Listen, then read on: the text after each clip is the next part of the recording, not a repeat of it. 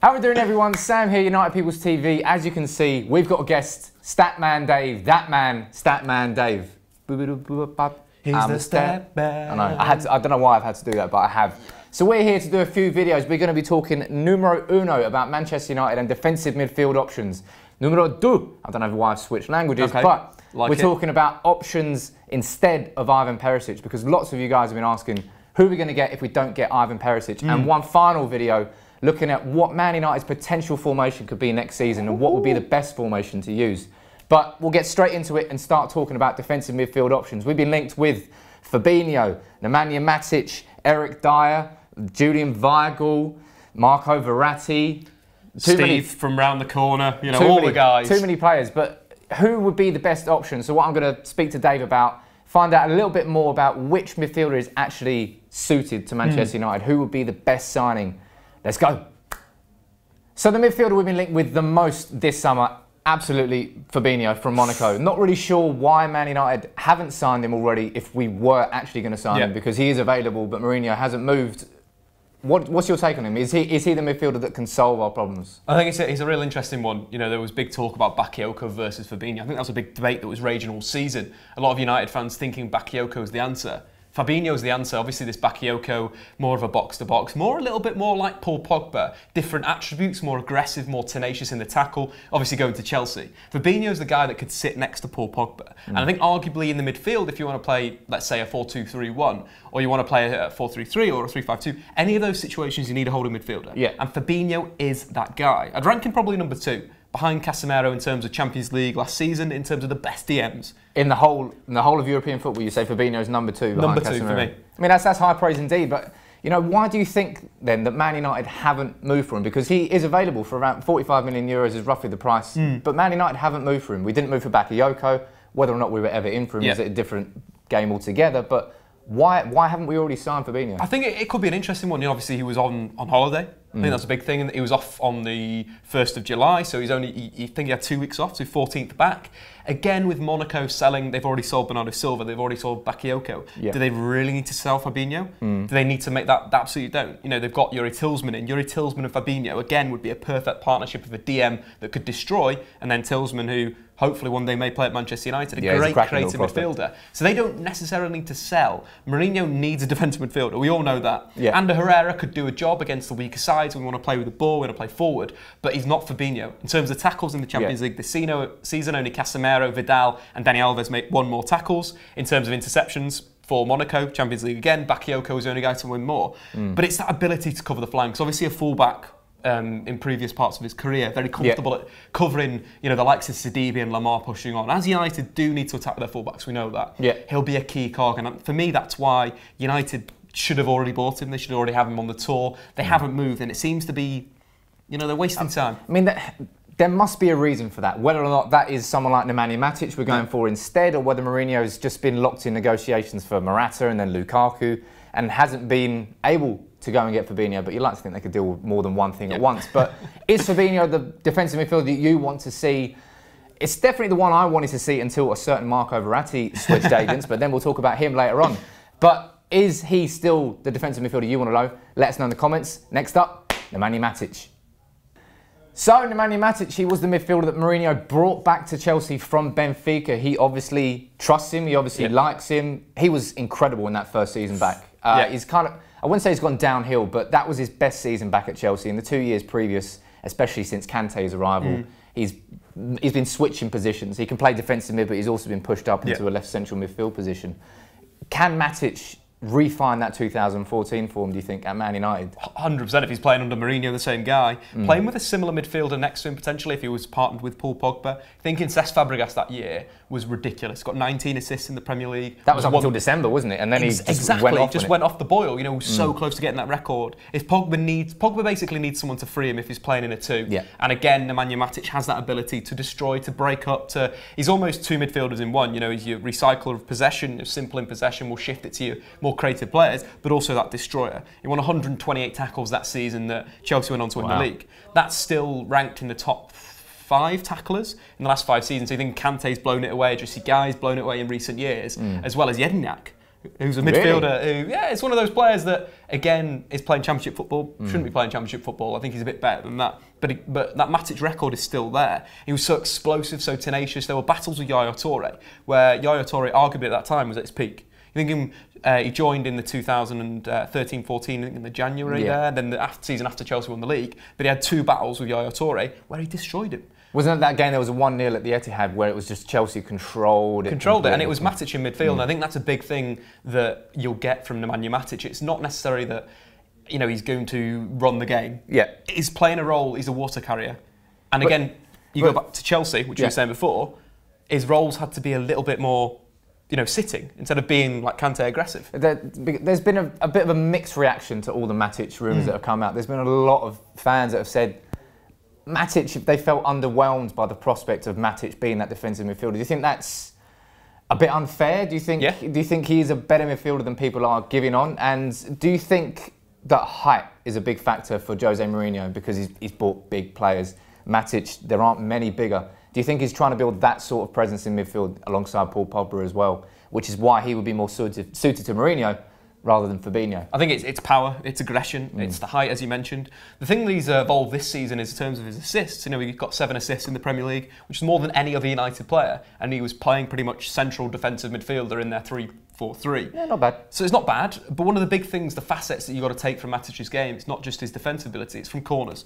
United were awful from corners. In the last 3 years, they've been awful. One thing that Matic has started to do, or did last season at Chelsea, create a number of goals, near post run, flick onto the back post. And that's something that United could use as an asset going forward. But again, it's that defensive ability that United want in their team that would improve the side. He could play, again, as a single pivot, as a double pivot.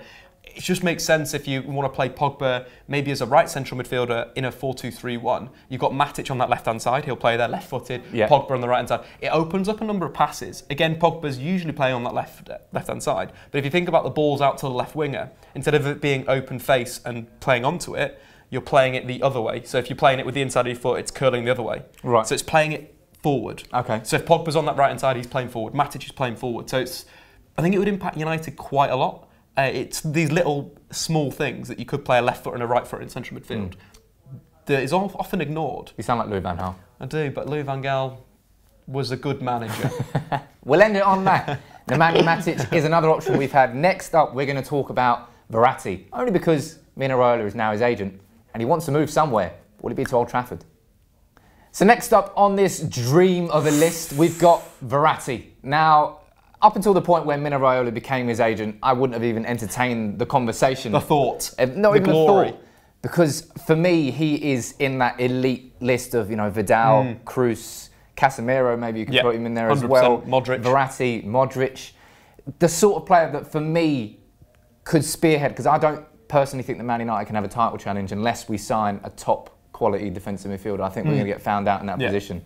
Now, out of Fabinho, Matic and Verratti's the one for me that stands out. But am I wrong in thinking that is Fabinho or Matic a better solution? Am I looking at a name instead of the actual solution? I think it's more that you need that power. Again, it's classic Mourinho needs power in defensive midfield. Someone that we'll talk about a bit later won't fit because of the same reason. What Verratti wouldn't be a defensive midfielder. He'd be a central midfielder. Again, going back to the Mino Raiola thing, you think of Mkhitaryan, Paul Pogba, Ibrahimovic, Romero. The list goes on and on of players that have joined that are his agent. So we can entertain the idea where he would fit in United as being a central midfielder. You're thinking in any of the systems that Mourinho's going to play, a 3-man midfield. Imagine Pogba, Verratti. Again, that DM solution isn't solved. Right. What Verratti could do if he was playing in DM, again, he's quite tenacious in the tackle. He's very good at distributing the ball. But I think it's the power that you'd lack, given that Paul Pogba isn't necessarily that good in a defensive sense in a 3-man midfield. He's not going to be tracking back. You're probably going to be playing someone next to him like Ander Herrera, who also likes to press. So I think with Verratti, it would be next to Pogba, not behind Pogba. Right, okay. But I don't think what he's done this season, he's been fantastic. You think about the Barcelona game, that they won at the home tie, he was so dominant in that game. Think of how he used the ball in between the lines, how he pressed, the amount of times he found Angel Di Maria. Di Maria that game scored 2 goals, one from a free kick, one from open play. Again, Verratti was the guy that received it in midfield, played it in between the lines. Something United have failed to do is attack zone 14 outside the box. It's a zone that statistically is the best area to create chances for and create goals. You know, very central area. United struggle to get there. It's very sideways. United are always going left to right because of Louis van Gaal. Again, it's Louis van Gaal's systematic football that's boring as anything. We need to be more penetrative. Something that Verratti would instantly give you is that penetration. We saw that against Barca in that first leg. You've got to kind of think of maybe his mentality, that second leg. Right. Didn't really show up as well as he did in that first leg. Well, I don't think anybody in the PSG. No, that's what I mean. No one did, but you know, you've got to take that as something that he needs to develop. He's got everything else. So you think that from what United need as a purely holding midfielder, Verratti isn't the best solution? I don't think so. I think Verratti is a perfect solution for central midfield, but not defensive midfield. There you go then. Not Verratti. Maybe Fabinho or Matic, or maybe Eric Dyer. So next up on the list is Eric Dyer, Man United, Tottenham Hotspur transfers. Daniel Levy, 60 million. I don't know how much he would cost, but he would cost a lot of money. He's a good footballer. Yeah. For me, he's nowhere near the best footballer in that Spurs team, and you know he filled a role last season. He ended up playing centre back quite a lot. Yeah. And I don't know whether he is the solution. And I haven't watched enough of Spurs, because Spurs played the best football in the Premier League last year for me. And how important was Eric Dyer, do you feel, to that in the defensive midfield role? And can he be the solution, or do United need to supplement Dyer with somebody else if we're going to solve our problems? We're talking holding midfielders. Eric Dyer is one of the best in the league. But you think about the Victor Wanyama transfer. Knocked Eric Dyer outside. Victor Wanyama, perfect for Mourinho. If United had bought Victor Wanyama last season, we wouldn't be talking about this. We should have signed Dembele from Fulham, because he dominated us at The weird Old thing, Trafford. I was at that game and I was so impressed by Dembele that day, and I was like, this guy, he's good. He's got some real ability on the ball. And what you never see at United is a player come to Old Trafford and dominate the midfield, the central midfield. If anyone does that, you sort of go, wait a minute, you know, he's one of the bunch, he's one of the Pirlos, one of the Rui Costas that have come to Old Trafford with these great sides, and they've dominated the midfield, and that's what it was domination. But again, it was men against boys that game. I think now he's in a position where he's 30 years old. United shouldn't be going after someone like Dembele. But Eric Dyer, back to the point, I think he reads the game very well. What he's very good is on the ball, playing forward. And arguably, he moved out Moussa Dembele towards the end of the season. He came in and partnered Victor Wanyama, and they played some really good football together. You think of the Arsenal game. Eric Dyer was fantastic. Won the ball in the centre of the park. I think it was for one of the goals. A beautiful forward pass. Again, speaking about those forward passes, that's something that Eric Dyer has, is a great quality of his, is playing forward. Something that Carrick's had. Carrick, obviously, his tempo's gone down, and I'd argue this, you know, that maybe it was time to move away from Carrick. But new deal, fantastic leadership in the dressing room, whatever. But it's that tempo, the pass to play forward first. And that's what Eric Dyer has. He has that European mentality of looking forward before looking square. And I'd argue that for a decent price would have been a good deal. But for 60 million, similar to the Morata, similar to the Belotti situation, you know, if you've got a Lukaku out there that's Premier League proven goal scorer, why would you sign Morata? Why would you sign Belotti? Not Premier League proven. Morata's scored 15 goals once in his career, more than 10 once in a league season. It's a similar situation there, that there's no point in spending 60 million on Eric Dyer if you could get Matic, if you get Fabinho, if you get Verratti. Yeah, you know, that's the problem. It's the price that pushes you down the list. I think he's a fantastic player, talented, can play right back, centre back. You know, he's a Mourinho type player that you can move around, powerful, strong, good on the ball. He's a perfect player, but unfortunately his moves, he's been priced out the move by Daniel Levy. What are you doing, Mr. Levy? Anyway, that's Dyer. There's only one name on the list, because lots and lots of you have been leaving this name in the comments. Weigl from Dortmund. So the last name on the list is Julian Weigl from Dortmund. The 21-year-old is a breakthrough prospect, but is he the Michael Carrick replacement? Is he good enough to do that? Is he strong enough to do that? Is he suited to Manchester United? Oh yeah, he's one of the best ball-playing central midfielders in world football. I put him up there with Verratti in terms of how he can control games. Again, he isn't this destroyer. It's the same thing that Julian Weigl is probably a better central midfielder than he is a defensive midfielder. Yes, he's probably one of the most like Carrick midfielders. You're thinking maybe Jorginho at Napoli. a similar mould, similar Busquets role. You know, a player to control the tempo, a player to play in a possession-based side. And unfortunately for Manchester United, that isn't quite the right fit at the moment. So we need a destroyer, not a creator. We need a destroyer, not a creator in that position. I think we've got enough creators in the park. I think we've got enough people that can move the ball and whatever. What we need is someone to deal with that counter-attack. What Julian Weigl is so good at is his timing of his interceptions, his tackles. But what he evolved this season is his passing range. You know, it was already fantastic. Now it's even better. You know, the Dortmund last season under Tuchel played like a 3-4-2-1 in a way. Yeah. And Weigl was so good at getting the wing-backs in. Again, if United go to a 3-5-2, having Julian Weigl to control the tempo and get the wing-backs in, perfect. The classic goal was central midfield, either Castro or Weigl, spray it wide, play it across, and then it's a tap-in for Aubameyang. It'd be perfect, absolutely perfect. The amount of times he's got over completing 100 passes in a game is countless. You know, there's so many times. But he's not that player that can sit behind Paul Pogba and get the most out of him, which for me is the main reason we need that holding midfielder. I think the Paul Pogba thing's an interesting one. I think Paul Pogba needs a ball-playing centre-half. I think that's a big thing, to find him between the lines, and we've got that in Lindelof. Yeah. We already saw that against LA Galaxy. You think of the move, the Fosu-Mensah down the line, cut across back. That all comes from Lindelof, taking the ball from Joel Pereira, playing it forward to Paul Pogba. Pogba spins his man, absolute wonderful ball, goal time. But that all comes from a ball-playing centre-half. You think, what was so impressive about Pogba on his last season at Juve was how he got into that final third, and he was found by Bonucci. And Lindelof is a similar character. I don't think you necessarily need a defensive midfielder to play to him behind him. I think you need a centre-half. More than that, you need to play the... Yeah, I suppose it would be more a case of having that defensive midfielder to take the defensive responsibilities away from Pogba, so that when he receives the ball, he's in the opposition half instead of being too deep that he's got to create for himself. You know, he can come deep, he can pick up the ball deep and go, but you want Pogba closer to their goal right now. I think Pogba may eventually develop into a deep line playmaker, but right now, I think with what United want to go and how they want to create things, it's pushing Pogba further towards the opposition's goal, quite frankly. Yeah, absolutely. Whether it is a 3-5-2 or 4-3-3 or a 4-2-3-1, you want this defensive midfielder to allow Pogba to go away. So you basically need this DM to just be able to just play by himself pretty much. Just to stay in that as sort of an anchor position, don't move much, just stay there and just don't get excited to run forward. One player that it's like Ricardo Rodriguez, right? I've seen him play live like 3 times, and every single time he's been one of the best players. I've seen him from Switzerland, I've seen him play for Wolfsburg. And it's weird how he's only just moved to AC Milan. Similar to that, William Carvalho. Why has his name not been mentioned? The man that David Moyes scouted, about 27 games in succession when he was at Sporting Lisbon? Honestly, every time I watch him play football, I'm surprised that he doesn't play for Sporting Lisbon. He'd be the perfect guy to play with Pogba because he's powerful, he's aggressive, he can roll tackles, he can win the ball back, got a great passing range on him. Sort of gone off the board because he was the man of the moment, and then he went to Euros, and then he sort of crept into the team, and then he was fantastic in the team. And then they won the Euros, right? Yeah, exactly. And he was playing defensive midfield, a key position in their 4-2. They didn't the win a diamond game. they played, whatever. But again, I don't know whether it's the leg break that's turned people off or whether it's his form's been good for me. I think he's been playing well. I think he's got the 3rd most passes in the Portuguese league last season. But again, it's weird that he seems to fit the bill of a Mourinho-type destroyer. Right. Yet, again, there's no movement there. I'd probably go Fabinho, Matic, / Carvalho. So you're saying in terms of so we listed Fabinho, Matic, Verratti, Dyer, Weigl, and now Carvalho as well. You would put still Fabinho as that number one choice. Number one. And you put Matic as number 2. Yeah. So I watched Fabinho twice, and the first time he impressed me with his tenacity against Arsenal. Arsenal, massive favourites in the game. You remember Monaco dumped them out of the Champions League. It was like a brick wall.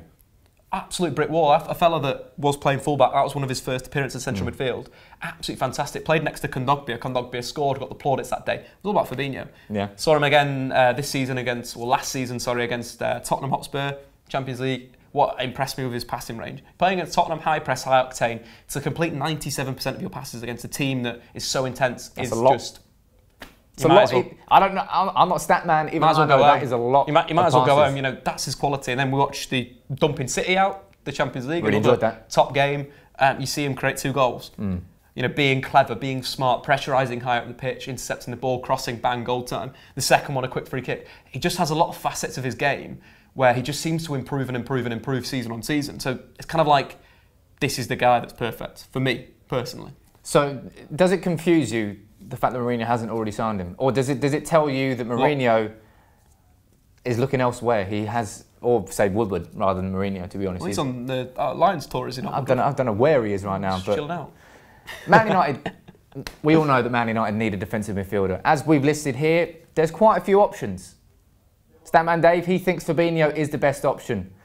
I'm excited by the prospect. It's not even a prospect, it's just a little dream in my head of Verratti. But Statman Dave has told me otherwise, that he is more of a central midfielder instead of a holding midfielder. So maybe I'm going to go back to Fabinho. I'm not saying that Verratti would be a fantastic signing, of course, but I don't think it's the right answer right now. Well, if we're looking at specialist signings, which is what Mourinho likes to do, he needs a destroyer, a holding midfielder, and Fabinho, who's got a career history of playing at fullback and then moving into that defensive midfield, he's a defender. Absolutely first and foremost. And that is what Man United need, as I've said to Dave there as well, somebody who can free up Paul Pogba. No, don't start throwing gang signs. Defense. We're going to cut that bit. But for me, it's about finding that defensive midfielder who can free Paul Pogba up, which is a bit of a shame to say it like that, just to bring somebody else in, just to free someone else. But when you've got Paul Pogba, you need to make the most of him. And when you've got Romelu Lukaku up front, you've got to make the most of him. That's what Man United have to do this year. And to do that properly, I feel, to do a title challenge, we need a defensive midfield. But do you agree with Dave that Fabinho is that man? Or would you like to see Mourinho sign Matic again? Maybe Verratti comes in, maybe Dyer or Weigl, or Carvalho. Curveball. What about all 6 of them? That's a lot of defensive midfielders. Why not? Going for a 3-6-1. That's 10, right? That is 10. Yeah, I'll do. Quick maths. But let us know in the comments who you would rather see. Would you like Fabinho, or do you think, as I said, Matic, is he the right choice? As always, drop a like on the video. Make sure you subscribe to United People's TV and head over to Statman Dave's channel. We'll leave a link in the description. Go and subscribe there as well. And make sure you check out the other 2 videos that we're going to be doing on alternatives to Ivan Perisic and Manchester United's formation next season. Take it easy. Bye.